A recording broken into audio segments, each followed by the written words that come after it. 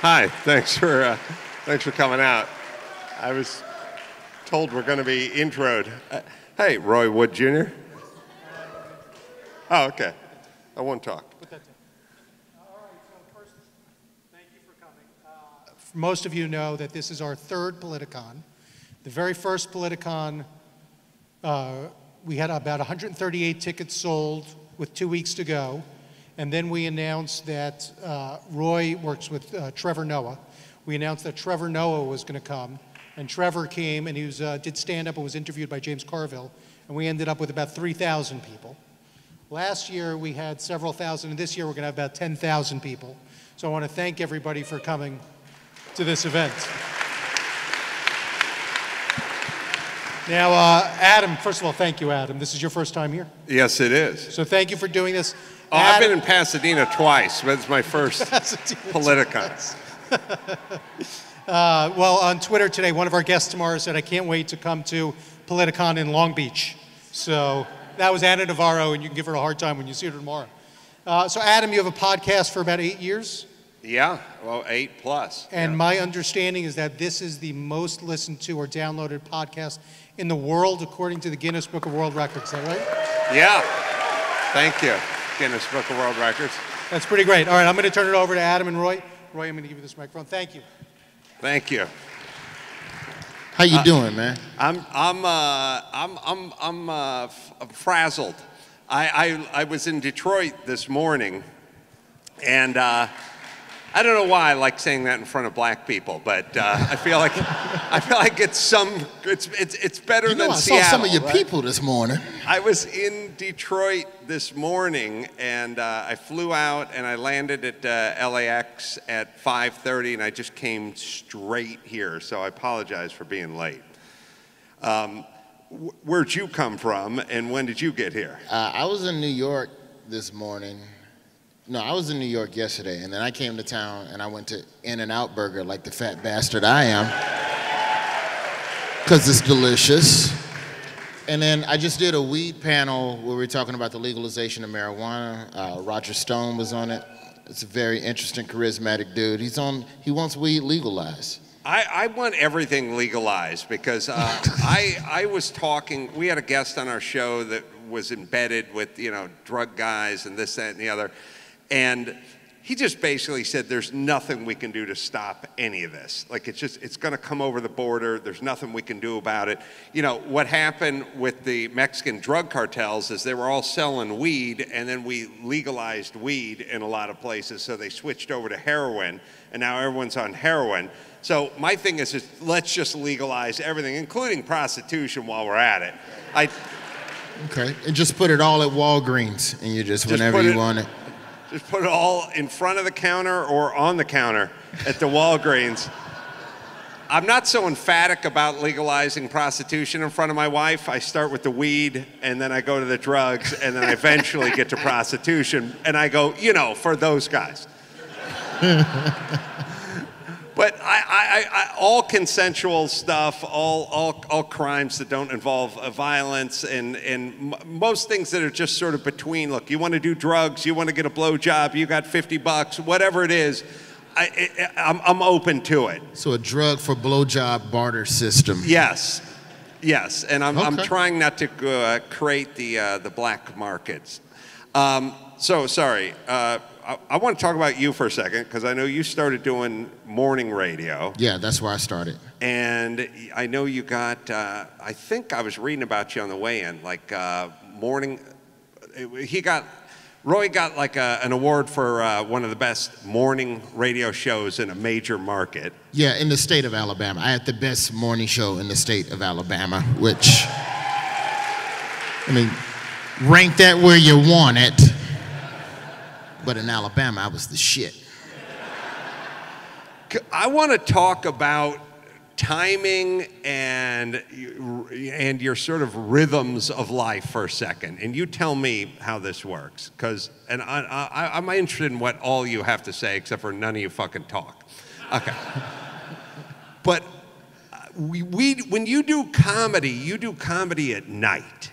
comedy, like stand-up comedy is a 10 o'clock gig. It's not even a 6:30 or 7 o'clock gig. It's a 10, 11, 12 o'clock gig. And it's like, I always tell people all the time, it's like, you know, brisket, brandy, eating pussy, all these things, they're good, but they're kind of nighttime activities.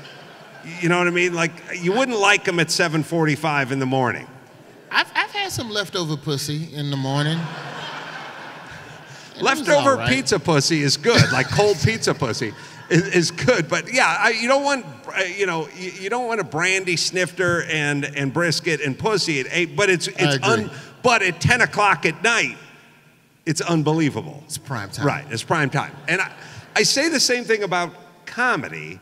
And so whenever I talk to someone who does morning radio, doing comedy at 5:45 in the morning, basically eating pussy and eating brisket and drinking brandy every morning at 5:45 in the morning, it's tough because it's not the witching hour for comedy. Yeah, it's a different context because you can't do late night humor. That's the other thing with radio is that you have to be clean, especially for broadcasts. Like this wasn't like an internet radio show, so you have all of the rules and you can't disrespect the sponsors. So what I found to be is that morning radio isn't so much about a punchline as much as it is just energy and intention. Like most radio shows, there's a lot of laughter and banter, and it's just, hey, what are you doing? I'm doing this, and we're doing it. Hey, we're doing it, and let's play some Usher. Yeah. Like it's that type of, that was the cheap trick that I could use, that at night, there's only so long you can stay on stage and bullshit people with, hey, what's going on? How you get, before you have to tell a real joke. Yeah, I think we've both been doing that for about the last 15 minutes here. So one of us is going to have to tell a real joke at some point. I don't know last time you saw Zach Galifianakis, but I just got off an airplane with Zach Galifianakis, who has done the 1-2 punch of I don't recognize you, lost 100 pounds, and shaved his beard. Had no idea who. You didn't meet Zach Galifianakis then. He said he was Zach Galifianakis. Nah. He did ask to borrow money. Maybe you're right. He wanted Jimmy's home address and he wanted to borrow money. But he said he was Zach Galifianakis, so it was cool. 100 pounds? I don't know. You guys look it up. I could not recognize him on the flight I just got off of from Detroit, brother. Okay. I had this going through the Detroit airport, and I don't know if you, I had this times two. I don't know if you guys have quite wrapped your heads around this, but I always thought when I was an adult, many problems would go away. Like when I was a kid, I just thought, well, if I'm an adult, people will stop treating me like shit. No can do. I had this happen to me at the Dearborn Inn in Detroit today, which is, and I don't know why, but now that I'm older, it irks me that this is being done to me by 23 and 24-year-old dudes. You know what I'm saying? Like, okay. So the guy behind the counter at the Dearborn Inn, I said to the guy, hey, can I get a late checkout? This checkout thing is such a scam, right? You got to be checked out by noon.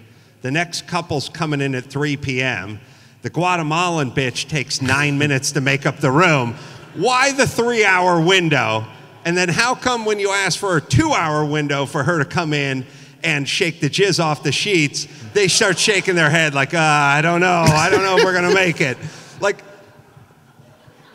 it shouldn't take that long to do that, right? But they give her the whole floor, so she needs that time. All right, but I asked for a late checkout, and I got, hold on a second.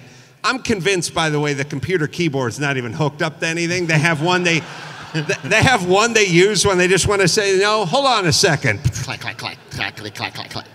Just to give it authenticity, they stop in the middle, and they look up. They go back down again. Oh, yeah, sorry. No, I know it's not hooked up. I know there's nothing on the screen, but they're just tapping away. Yeah, somebody else has the room at 3, so we're going to have to pretty much keep you. It's going to have to be noon. No late checkouts. And then I said to the 26-year-old guy who makes $13 an hour, I said, how about you give me until 12:30? And he said, okay, but, and then he repeated exactly what he said 18 seconds earlier, which is, we have another couple coming in. They need it at 3. I was being talked to. Was this like a suite or something? Was it like a very specific this is just room? a regular room. The point is I had a guy who makes $13 an hour talking to me like I had a learning disability, and I was selling him candles on the street, you know, like he was like, okay, 12:30, but listen, little Timmy, there is another couple of adults coming here at 3, and 12:30 means 12:30. Do you promise? Yes, do you promise? And we did a pinky swear. Then, when I was going through security at the airport, I got this one. The guy said, I did the move where I took my watch off. And I was putting my watch in the doggy bowl that goes through the x-ray. And I took the watch off, and the guy was like 22. He said, oh, you don't have to put it through the doggy bowl. You can go through security. You can go through the thing that gives you testicular cancer with the watch. And I said, oh, okay. And he said, but you got to put it on. It's just good science, right? That's how. You can't just hold it? I was holding it. He said, no, put it on. Why? If you say why, you'll be pepper sprayed before you get to the end of asking why. So I'm standing there like don't ever try to put your watch on in a hurry. It never really works. No. So I'm trying to get my watch on, and the chick is waving me through, like, come through, and the guy's yelling at me, put the watch on. And I just had it in my hand. I was like, oh, I'm going through. Now, the waving chick, she doesn't know about the watch conversation that's happening. And then this one. It set off the pinball machine. It went to tilt when I walked through the thing, and I literally did this. I walked through the thing, and the thing just went off like a pinball machine, like started making all kinds of noise, and I stopped, and she said, you set the bell off. And I said, yeah, I know. She said, turn around and come through again. And I turned around, and I started walking this way, and she goes, turn around and come through again. Like she yelled at me again as I was walking through the thing to turn around and come again. And here's all I'm saying. I don't know if anyone here works security, but like I was at the Burbank airport, and the guy said, turn around, because he wanted to do the wand thing on me. And I started to turn around, and as I was turning around, he said, real quick. You're not rotating fast enough? Right. In another 0.2 of a second, I would have been fully around. And by the way, if I did go like this, he would tackle me, pepper spray me, zip tie me. Yeah, I know. So. Well, let me fix one of your problems. Thank you. Never check out of a hotel. Oh. You never check out of a hotel. What do you do? Well, what you do is just stay. Like Howard Hughes. You have two options. Throw the latch on the door, go downstairs, formally check out so that your credit card is closed out of the system. For them to charge you again, you have to present your credit card. So you go back up to your room at like 11:30, and you just fucking kick it till 2:45. And there's nothing they can do, because here's where you have the advantage. You lose the advantage. The young kids, millennials have the advantage on policy. Because the rule is this, I can enforce the rule, you need to know the rule. But if you are in a confrontation, you're a grown motherfucking man, bro. And he's not gonna challenge you. And he's not gonna come up to the room and knock and tell you gotta leave. And the Guatemalan lady, maybe she doesn't know enough English to know how to kick you out the room. So you're just in a really good position of power where you just stay.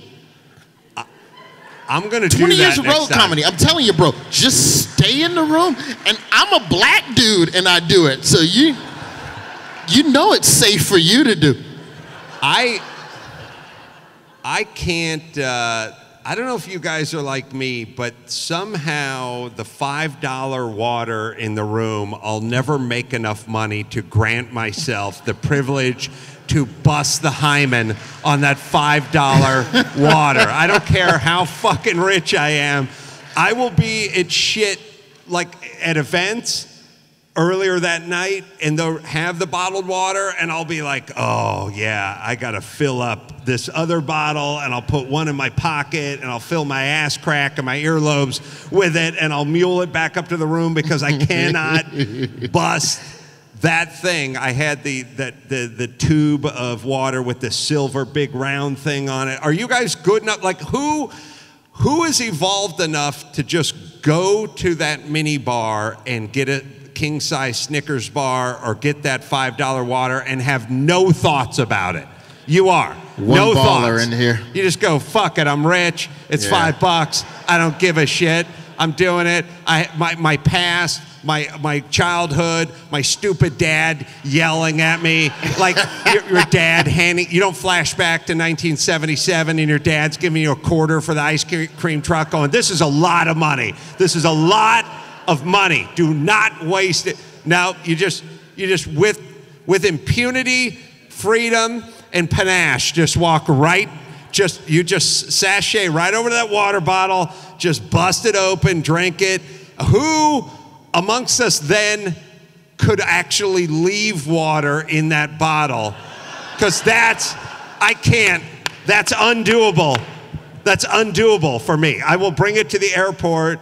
I'm convinced there's going to be a syndrome called floating liver, where everyone is just standing with their $5 bottle of water in front of the security line, and they're going, you can't bring it. And I'll sit there and chug that. I bring a funnel. I'll have a buddy dumping it in my ass. I cannot throw that away once I've spent $5 for it. Have you ever just looked in the trash can of stuff that TSA has taken? Yes.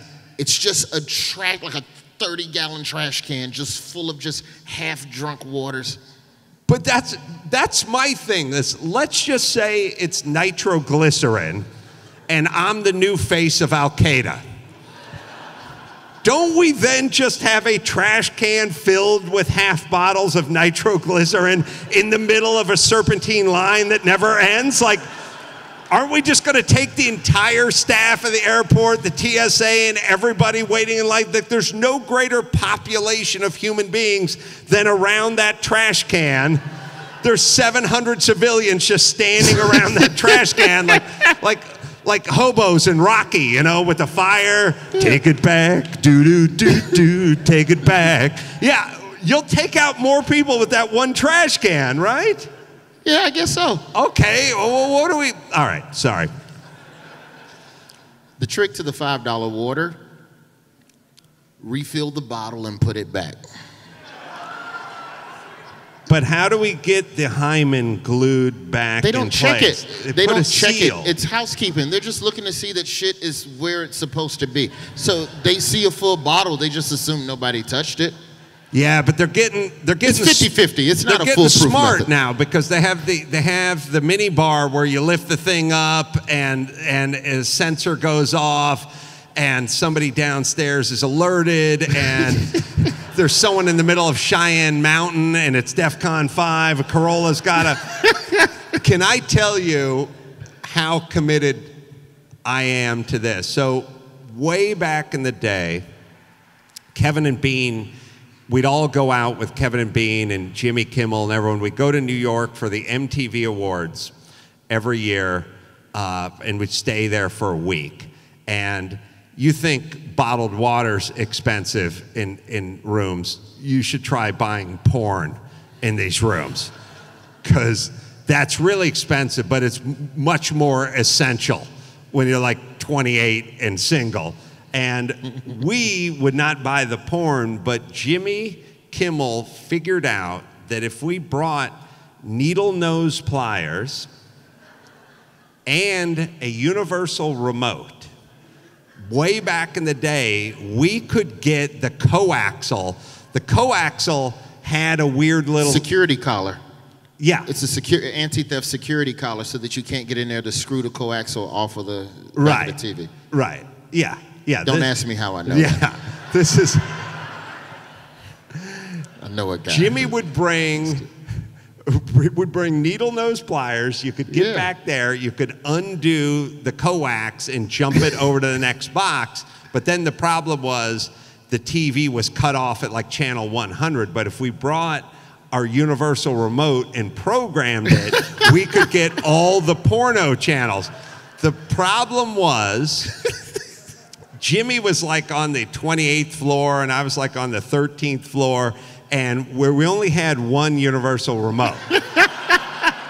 So once you'd put it on the porn channel, then Jimmy would want the universal remote, but you'd just be living with Ron Jeremy 24/7. And it's kind of be careful what you ask for. Because when you're done with the porn channel, you're really done with the porn channel. Big time done with it. And if you switched it, now you could be brazen and just grab the old remote and switch it to channel 7 and watch the news, but then you couldn't get back to the porn channel. You're done. You're locked out. That would haunt your ass. Because later on, you'd have a hankering. And then you'd have to go back up to Jimmy's room and get the universal remote to get back to the porn channel. So you're basically, like, you have to, like, hey, man, I need to jack off. Let me get the remote. Like, that's basically what you're asking. You're basically letting him and the world know. That was the funniest. Does that carry the same shame as asking the front desk for more toilet tissue? Yeah, it's up there. It's up there. Like, yeah, I'm running low on lube and I need new belly bib. No, that was the one of the great Jimmy beat-off stories of all time was we were sharing a room outside of Seattle when we went there for the Final Four. When UCLA went to the Final Four in Seattle at the Superdome, or Kingdome? Yeah, Kingdome at the time. Went there in 94. We went there too, and we're staying at a little motel, and the radio station, you know radio stations, they have no budget, no money, no nothing. We stayed in the same room at a motor lodge, me and Jimmy, and it was a bad little shower situation we had there. And what happened was Jimmy went in the morning, so we'd have to do the morning show, and we'd have to get up at like 4:45.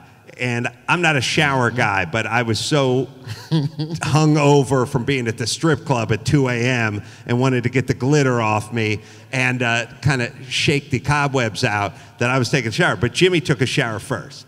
So Jimmy went in, took a shower. Jimmy got out of the shower. I jumped in, and it was such a shitty little motel that when I stepped in, the water was up to my knees in the bathtub. It was like mid shin because it didn't drain. The bathtub didn't drain, and Jimmy was taking a shower, and I got in there and I started taking my shower, and after about 2 minutes, there was a big knock on the door, and I said, "Yeah, what's that?" And it was Jimmy, and he said, "Hey, just a heads up, I beat off in there." And I was like, now he could have been kidding. I don't know. I don't know to this day. I don't want to know. You stood in Jimmy Kimmel Jizz Water. I stood in Jimmy Kimmel Jizz Water. Yeah. Yeah. That's friendship. Yeah.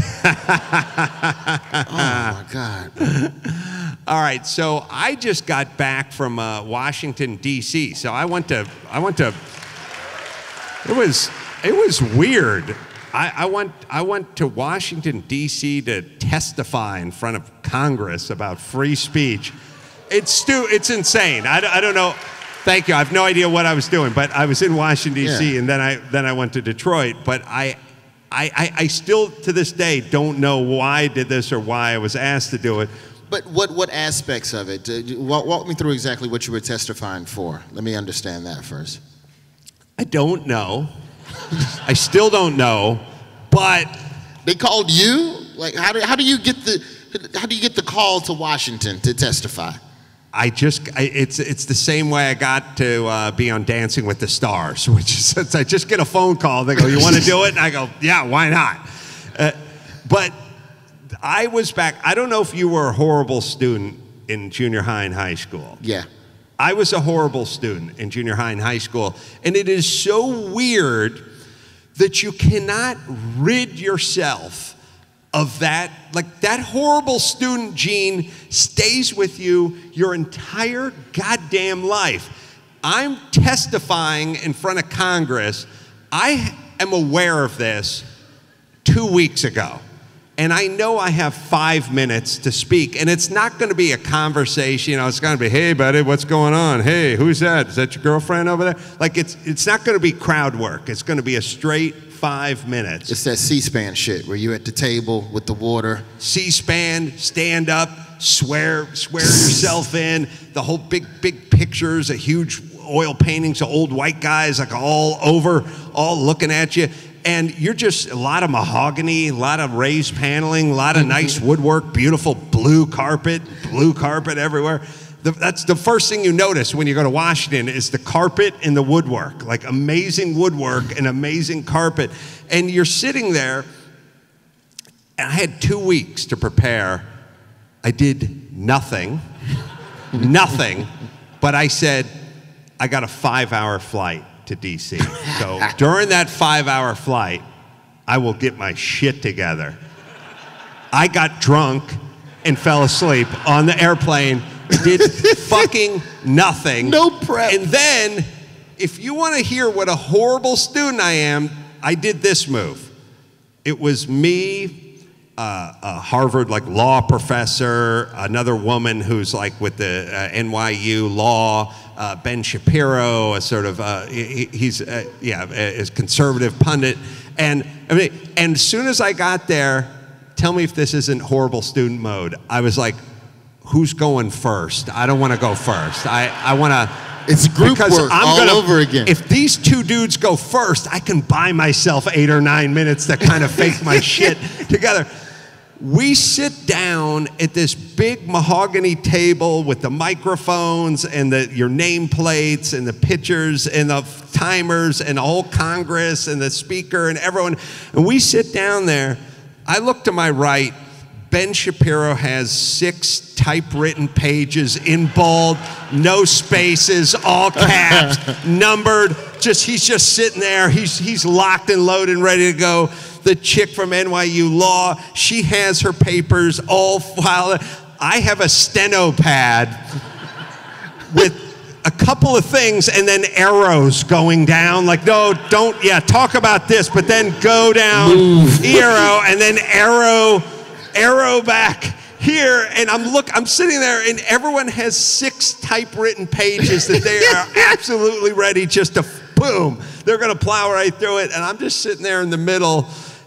And all I could think of was they give you a notepad that has the official seal on it. And I was like, do I get to take this shit home? That's your only thought? Well, first thought I had was, shit, I should have prepared something on the airplane. And then my next thought was, it always turns out pretty good. And then my next thought was, sometimes it doesn't. Then my next thought was, but maybe this time it will turn out good. And then my next thought was God, you're taking this shitty student stuff to the grave. Ben Shapiro's a good student, he's taking that to the grave. You're a shit student, you're taking that to the grave. And you can't even give him shit at recess for making you look bad. No, I couldn't pull his yarmulke back and snap it, like a jock strap, or couldn't give him a yarmulke wedgie or anything. You think you're cool because you know all the answers, nerd? Yeah. I was intrigued by the weird, a couple things, the weird hair clips they use to keep it on. And also, I don't know if you're like me, but if your hair is black, you shouldn't be able to wear a black yarmulke. It really can't be seen from more than 5 feet away. You need something Caltrans orange or something with a bullseye on it, or something that's funny, like it has a big tarantula or something, That's why black people do-rags come in a lot of colors. Oh, do they? This is a theory. I'm not sure. Pardon the pun, but what does one do with a do-rag? A do-rag it's a hair tie. It helps to lay your hair down, to style your hair. But I get it's a head wrap, but just for black hair. But I got back in the Jerry curl days, when guys would have to put the plastic shower caps on so they wouldn't destroy their pillows. Keep the moisture in. Right, that I got. But the do-rag, is that the end look? Or is that on the way Well, look? it depends. I mean, some people wear it because they're banging, and other people wear, like some people are gangbangers and they wear a do-rag because it's a thug look. And then there's other people that wear a do-rag because they legitimately have hair that does not fucking obey a comb. Uh-huh. So the do-rag helps to lay the hair down so that the hair grows in the pattern that you want it to grow in. Black people fact. You should have learned that in Detroit while you was there. I tried. Detroit is a weird place because Detroit is like 1 minute you're at the Ford testing facility and the next minute you turn the corner and you're hanging out on that street where they did Moonlight. Is that the movie? That was in Miami. I think that was. I'm just saying. Yeah. A lot of do-rags. Yeah, it's.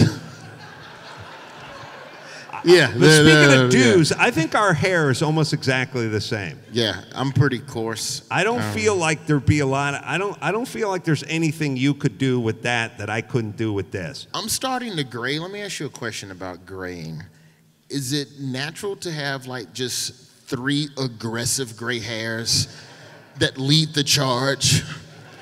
Cause I didn't like gradually, like it's just like 4 gray hairs and they go, this is how it's gonna go down, motherfucker. We're here and 6 more of my friends are coming every fucking week. And if you cut me, I'm gonna grow back thicker and longer. And so I don't know how to. Well, the thing that's weird about the gray hair is it's not only a gray hair and no one wants to see a gray hair, but it comes shooting out like a mattress spring.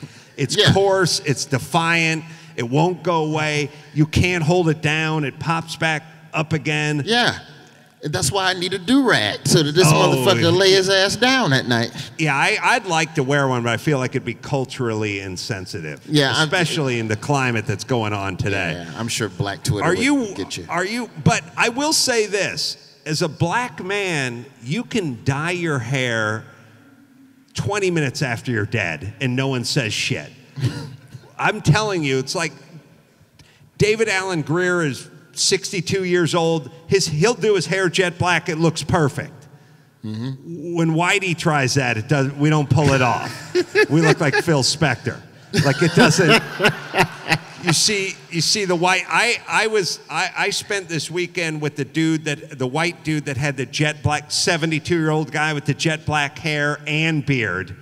And he ends up just looking like Wooly Willy. Like somebody took the iron chips and magnetized his chin. I think the trick is with hair to decide, I think all races, I think like somewhere in your 40s, you just got to decide what this shit gonna be for the next 30 years. Yeah, but I'm saying if you're to that then. If you're Louis Farrakhan, just keep going with it because his hair's black and he looks fine. Yeah, exactly, because you'll never know when he started graying because when those first 4 came in, he went slop. Right.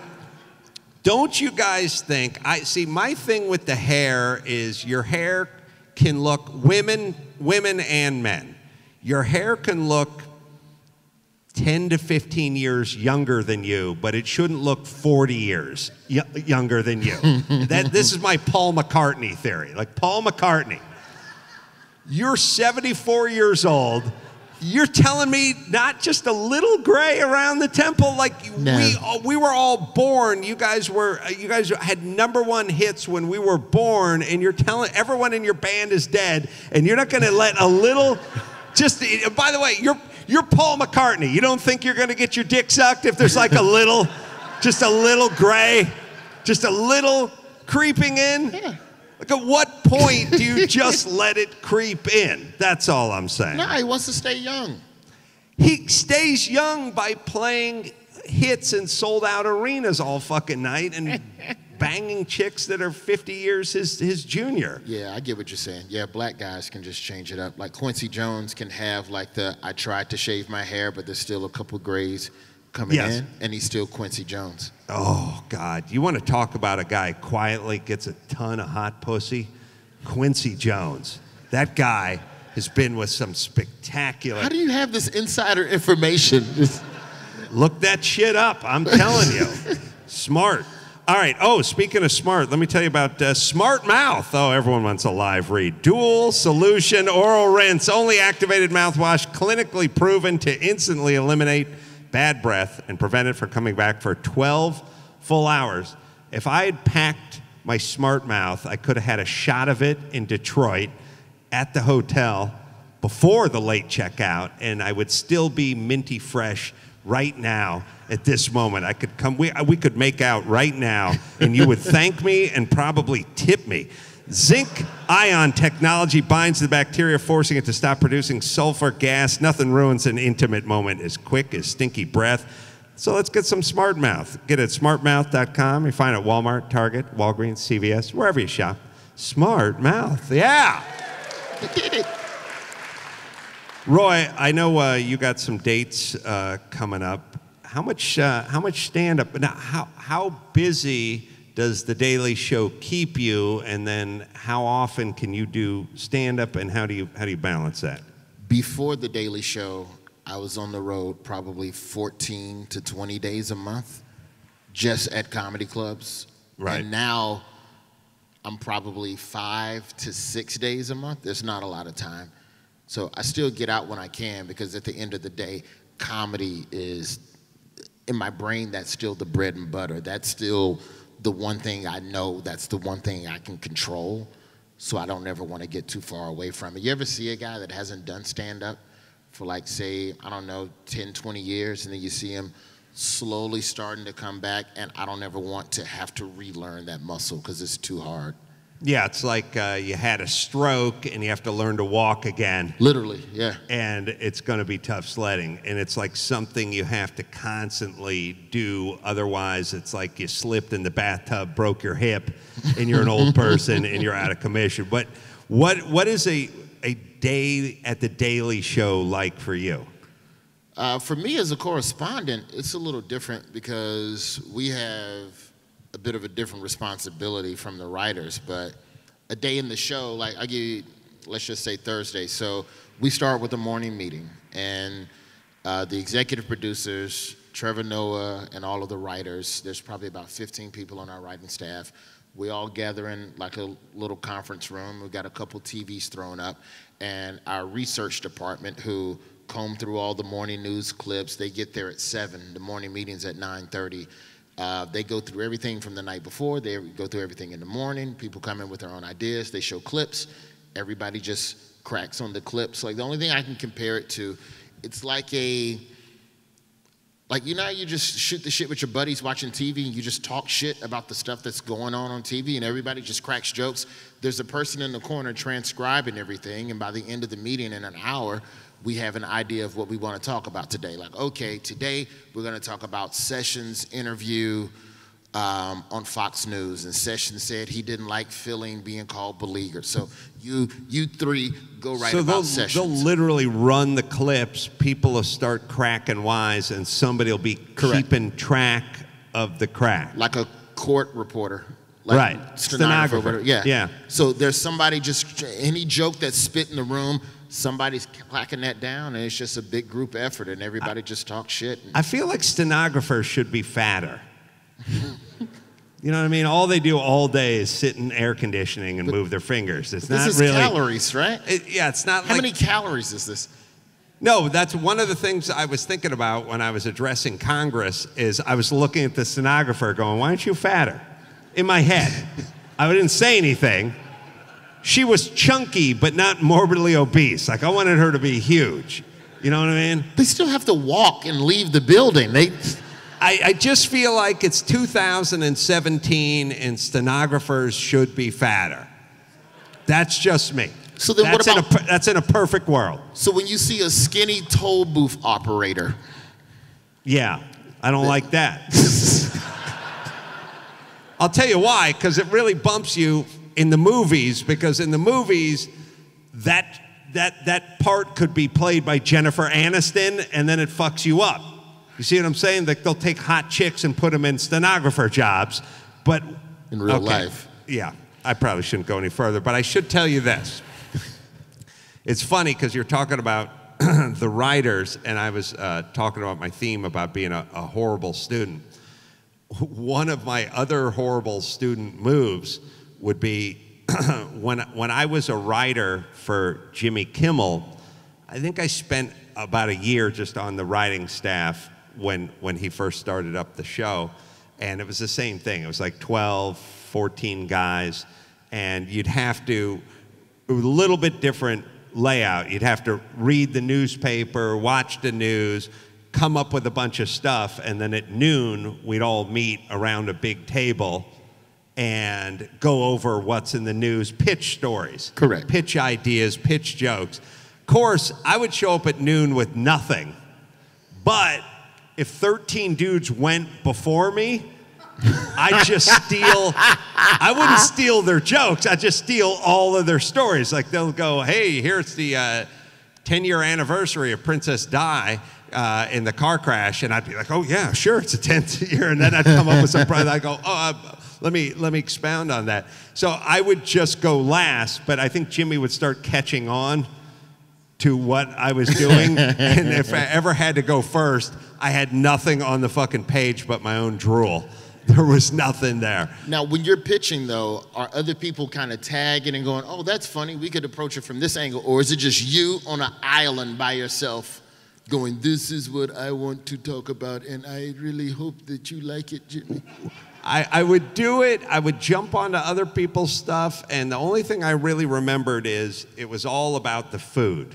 It was, the food would show up, and it was free food, and whatever the part of me that doesn't want to buy the $5 water at the Dearborn Inn, well, the exact same part of me kicks in with free food. It's like, I can't get over free food, and I loved it, except for Bill, the sports guy, Simmons, ruined it for everybody, because at some point, he looked up at Jimmy, and the best day of the week was the Chinese food day, because Italian was fine, and Mexican was fine, and deli was fine, but the Chinese food is meant to be eaten that way. You know what I mean? All the different trays.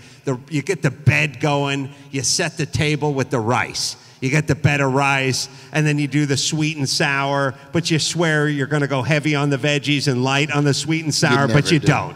You don't. You just slop it on, a couple little snow peas in there, and whatever. But at some point, Bill Simmons said to Jimmy at the table after we all ate Chinese food, he's like, Jimmy, no more Chinese food. It's not funny. And Jimmy looked at him and he went, what? And he went, everyone gets too sleepy. It's got too much MSG. Nobody's funny with Chinese food. And Jimmy went like, all right, no more Chinese food. And I was like, what? What the fuck? No. But don't listen to Bill Simmons. What the fuck he know about Chinese food making you unfunny? Chinese people are hilarious. Oh, shit. I didn't really have a comeback. It's one of the funniest nations. And that was it. No more Chinese. That was the end. We were never allowed to eat Chinese food ever again because one asshole raised his hand and announced that Chinese food made you unfunny, which is racist. Oh, yes. Yeah. Do not kid yourself. And we never had Chinese food. And from that day on, it was always just cold falafel balls. Falafel balls start out great, but once they go cold, it's like eating. It's like a McDonald's fry. It's got to be fresh. It literally turns into something else. What I mean is like pizza gets cold, salmon gets cold. It's still pizza, it's still salmon. A McDonald's fry and a falafel ball turn into something else, not what they were, right? Yes, I agree. McDonald's fries turn into hash browns. But I like hash browns, and I don't like McDonald's fries when they go cold. Hash browns feel like old French fries sometimes if they're not done right. What do you do to bring the shit back to life? I microwave shit. My wife puts everything in the toaster oven because she says that's the way to do it, but my self-esteem is too low and I'm too lazy to fire up the toaster oven. And plus, there's always a little controversy with the foil. We're not sure where the foil is. I believe all fried foods are just done Either you eat it when it was prepared or it'll just never taste the same. However, I have figured out a way to revitalize a Red Lobster Cheddar Bay biscuit. Oh, a quick question. Why do black people love Red Lobster? Jimmy's cousin Sal calls it Red Schwarza. I will say this now. Sorry, don't laugh at that. But why? What's going on? I went to a Red Lobster. Do you want me to get historical? Because I got to go deep, like back into the 80s and shit. Yeah, I want to go. The black love for Red Lobster. What... Let me first say that black people fuck with Papa Do's and much better seafood establishments now, and Red Lobster is okay, but it's not what it was. But the Cheddar Bay biscuits, goddamn. Hold on. Show of white people. Has anyone eaten at a Red Lobster? There's two. There's a handful of you people honkies. with your hands down. You're disrespectful. You liars. You know you love Red Lobster. Red Lobster is super expensive and not very good. Here's the thing about Red Lobster, though. And this is just, I'm going back to the 80s, the early 90s. Red Lobster, in its heyday, was damn near 5-star dining. There was a time, and I'm not even joking. Out of 20 stars? Maybe not where you live, but in Birmingham, Alabama, Red Lobster, you had to call and make reservations. I'm not lying. Like, you legitimately, I'm sorry, it's Red Lobster. You should have called us on Tuesday if you wanted to eat Sunday. You know how we do at the Lob? Like, that shit was amazing. It was the pinnacle of good eating. So in the black community, if you're growing up on a fixed income, you don't go out and eat often. So when you do go out and eat, you get dressed up, and every now and then your parents took you to Red fucking Lobster. So it created this reputation within the black community. And I don't speak for all black people, but I'm just telling you what it was like down south. That Red Lobster was this place to go to. Oh, we're not even going to the Golden Corral buffet. Oh no, we're going to Red Lobster. So it was seen as this very classy place. My prom night, I took my date to Red Lobster. That's what I'm saying. Which sounds ludicrous now. That's like, we went to Applebee's and got the 2 for $20. But in 1995, my date was happy as hell. All right, what's blacker? All right, hold on. Rank this in order of blackness.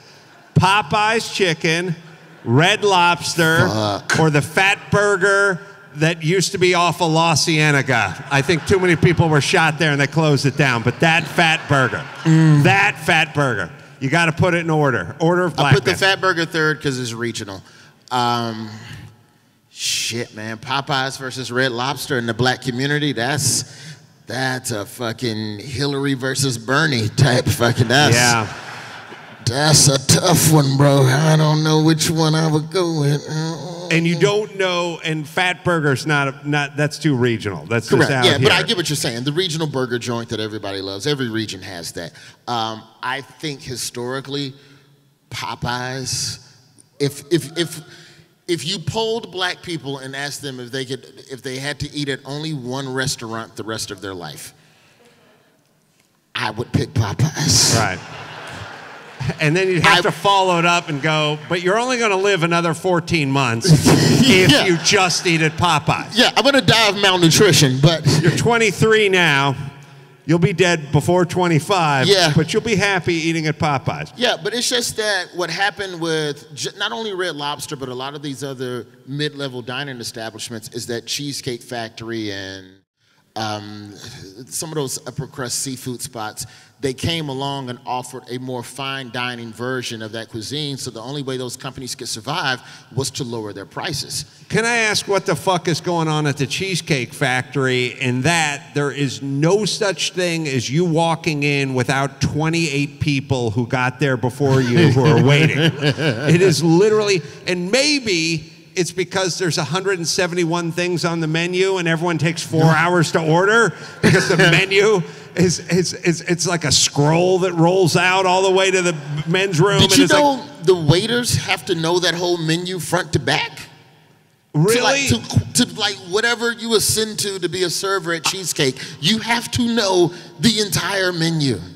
If I survive a nuclear holocaust, like after North Korea sends a couple of warheads over here and takes us out, if I survive, the only upside of the whole thing is that we can go to the Cheesecake Factory and not have to wait for an hour and 45 fucking minutes. But I'm still sure that if I went to the one down at the Grove or in Glendale or the one in Studio City, I would still walk in and there'd be a fucking huge line. What do you think about that place? I think it's fine, but I think the portion sizes are so big, it makes me wonder, like, wait, why are you giving me so much? Yeah, Do you not believe in your food? I don't have the patience to go there. Like, I can't wait in that kind of line. I'm always surprised. Who are the people, and you guys can tell me, like Glendale, the Americana, or the Grove, or the whatever it is, there's always 10,000 people there. Mm-hmm. Why the fuck do you want to go to a place where you know it's packed?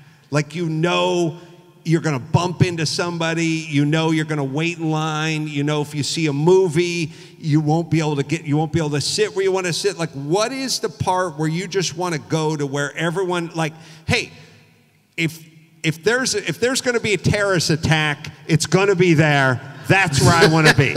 When the shit goes down, I want to be there. I think it's easier than adventuring and trying out new things. That's what I want to say to the brothers about Red Lobster. There's probably some little seafood joint on the corner that flies it in fresh. You're right. Try that place out. Also, no, they have a drink. I went to a Red Lobster.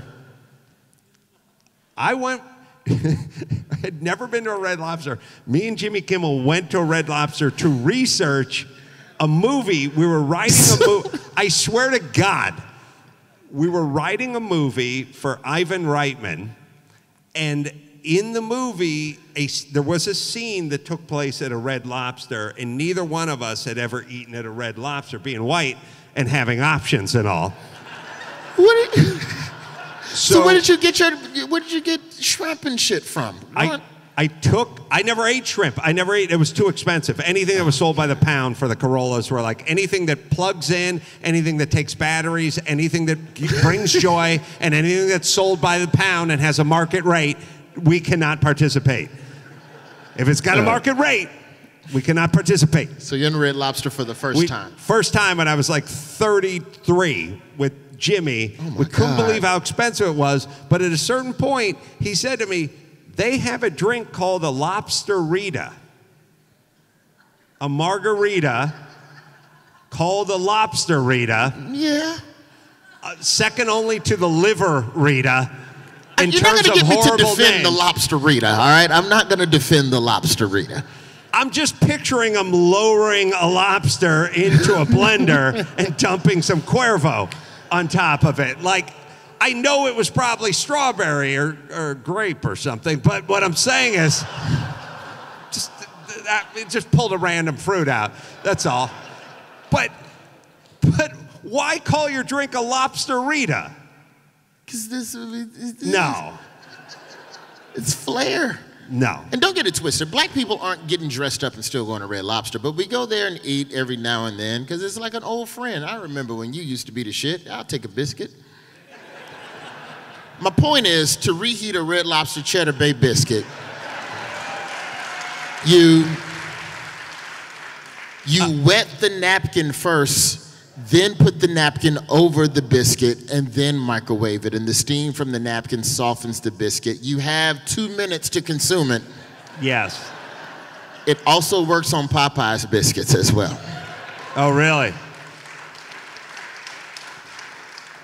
All right, let me do one more live read for Simply Safe. You guys have Simply Safe? Oh, man, you take precautions every day. How about you make your home safe with Simply Safe? 2 I's in there, S-I-M-P-L-I safe, no hassles. You just order online, completely wireless. It's a home alarm system that's wireless, Roy. You just peel and stick the 3M tape. The batteries last up to 10 years. Damn. You're up and running in under an hour. You get a break on your renter's insurance. Why wouldn't you do it? No activation fees, no holes in the wall, no crawling under the crawl space, no pulling wires. Round-the-clock professional monitoring with emergency dispatch for only $14.99 and no long-term lock-in contracts. Go to simplysafeadam.com. Get 10% off when you order today at simplysafeadam.com. All right, Roy Wood Jr., everyone. Tour dates, House of Comedy in Phoenix coming up August 11th and 13th. Florida Southern College, Lakefield, Florida. That is August 19th. Yep. Funny Bone, St. Louis, that's August 25th and 26th. Website, if you want to find out live dates or anything else, right? Roy Wood Jr., that's me on all social media, everything. I looked up and got all the shit as my name. Oh, really? Somebody bought my name 1,000,000 years ago, and I was like, fuck you, keep it. I don't want it. And they kept it for like a decade, and then eventually I met some rich guy who just had these domain names, and he's like, I'll go get it back for you. And he got it back for me. That is such a white thing. Like I know. Yeah, I know a guy who knows a guy that's got URLs. You give me 2 days. Yeah. He could probably get you a break on a do-rag, too. I don't know. He's got a lot of range. RoyWoodJr.com is where you go for all the information, all the events. Put your hands together for Roy Wood Jr. Thank you, everybody. Always a good time. And until next time, this is Adam Carolla for Roy Wood Jr. saying mahalo.